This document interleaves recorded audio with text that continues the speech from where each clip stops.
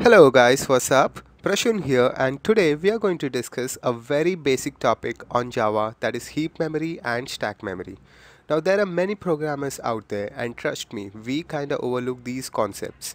Hence, it is very important that we have some basic knowledge about these things which will help us a lot when our app grows bigger in size. Here we have a class ABC and a method named first method in it.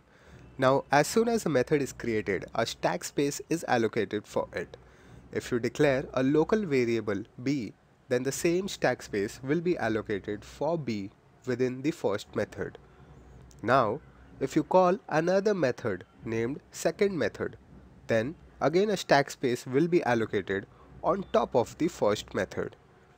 Variable c, which is declared inside the second method, will also get the same stack space within the second method.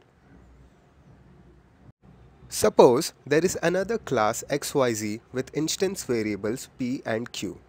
Now the third method here creates a new object of class xyz.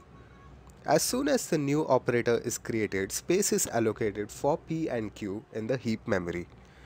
Space for the reference variable ref is created on the stack memory within the third method, and the assignment operator, that is equals, will help the reference variable to point to the object on the heap. Once the execution of third method is completed, the stack memory related to third method will be removed along with the reference variable ref. Now since there is no reference variable pointing to the object, they will also be eligible for garbage collection. The control will now move on to the calling method, that is the second method in this case.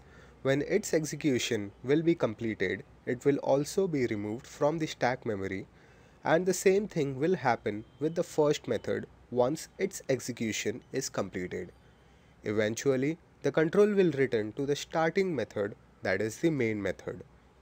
So guys, in short, heap memory basically contains your objects, while stack memory contains primitive data types of methods and the reference variables.